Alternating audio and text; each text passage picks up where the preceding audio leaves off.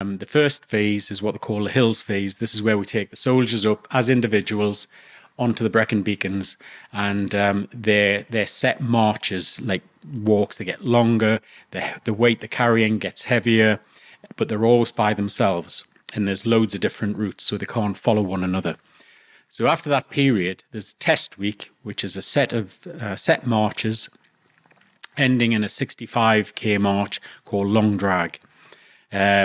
The successful guys after that have proven that they can push themselves under arduous conditions.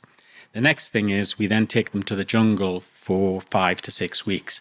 But this time we put them into patrols, and we're looking at them as, are they a team player? Can they mix with 5 other strangers and come to this unit? And this, as an instructor, this is where you start seeing to guys' souls, because the jungle is actually harder than the hills phase, because it's a hostile environment. As soon as you get under the canopy, it's a primary jungle.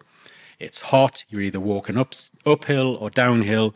You're always soaking, whether it's crossing rivers or just sweating.